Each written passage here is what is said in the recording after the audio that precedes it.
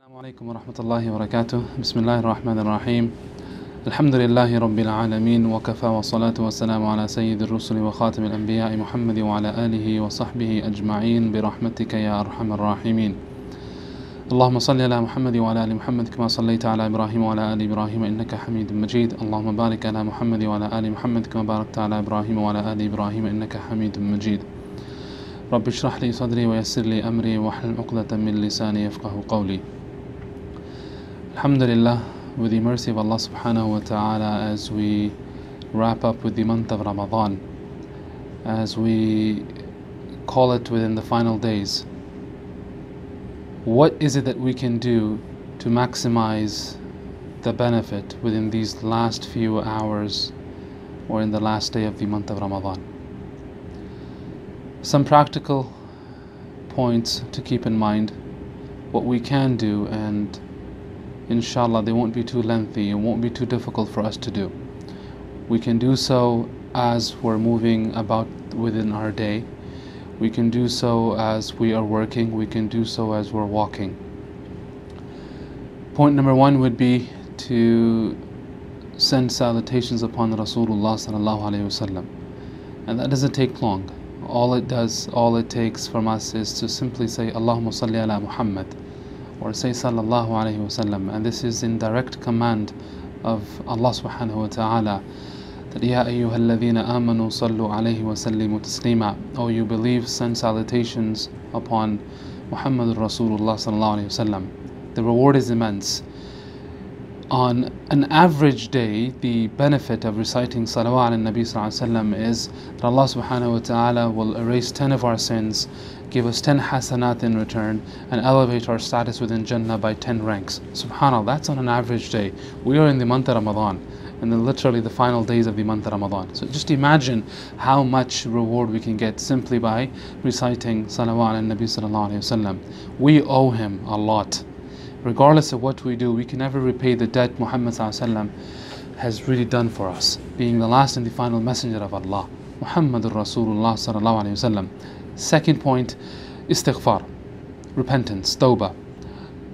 This is yet another command of Allah. Ya ayyuhalladhina amanu tubu ila Allahi tawbatan nasuha. Oh, you believe, repent towards Allah, make repentance with sincerity, ikhlas. We've spoken about this throughout the Quran Connection series. All it takes, simple, astaghfirullah, la hawla wa la quwwata illa billah, la ilaha illa anta subhanak inni kuntu min adh-dhalimin.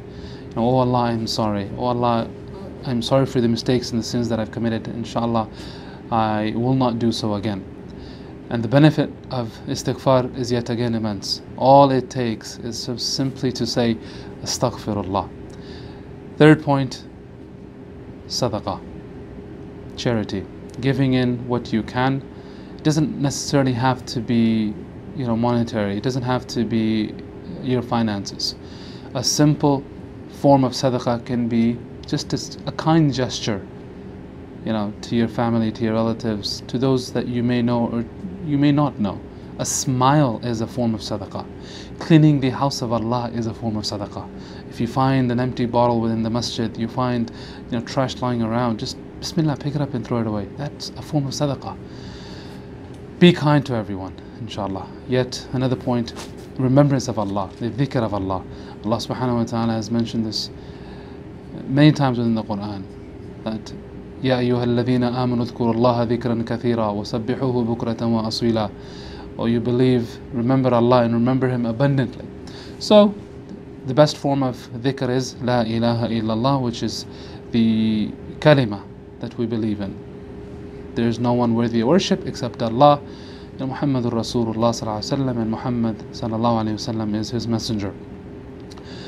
Another point, make dua, lots of dua, tons of dua. Not just for yourself, not just for your family, your loved ones, but also for the ummah of Rasulullah sallallahu alaihi wasallam and for all of humanity. Make lots of dua before Rabbul Alameen. And lastly, a final point is to plead before Allah that, Ya Allah, accept our ibadah, accept our worship that we've engaged in throughout the whole month of Ramadan. Whether it was our siyam, our fasting, whether it was our qiyam, Salat al-Taraweeh or Salat al-Tahajjud, whether it was us giving in charity, whether it was helping anyone, ask Allah, Rabbana taqabbal minna. Oh Allah, accept, whatever we've had to offer. It's not worthy, however, oh Allah, please do accept the little that we are placing before you. So inshallah, with that, Allah subhanahu wa ta'ala will give us more ability and enable us to do more in the coming year, inshallah. With that, I'll end with today's session. May Allah subhanahu wa ta'ala grant us right understanding of his deen. ربنا تقبل منا إنك أنت السميع العليم. سبحانك اللهم وبحمدك أشهد أن لا إله إلا أنت أستغفرك وأتوب إليك.